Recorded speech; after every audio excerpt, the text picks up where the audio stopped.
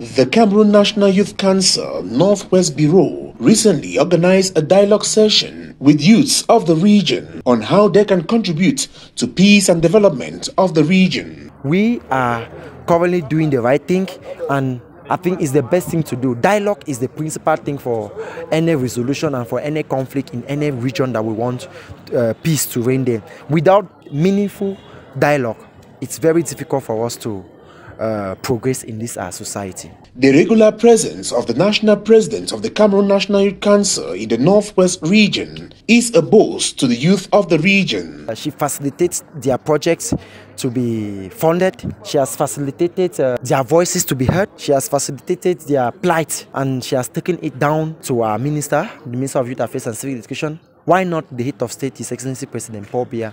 And I've gotten all these challenges that the youth in the Northwest are facing, and they are looking into it.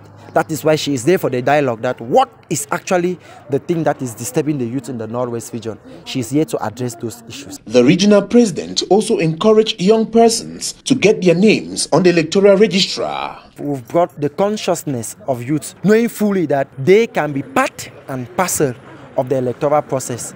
How can they even vote a young person to be their voice if they are not part of the electorate? Those are the things that puzzle us. That is why we are bringing the advocacy, encouraging all the youth in the Northwest region to run in for election. Get a political party, write your name into the electoral list, rally the youth behind you so that they can elect you into the office, for you to actually bring the dreams of the youth to reality. The dialogue platform also serves as a channel to educate the young people on the dangers of hate speech and xenophobia, as well as cyber crimes.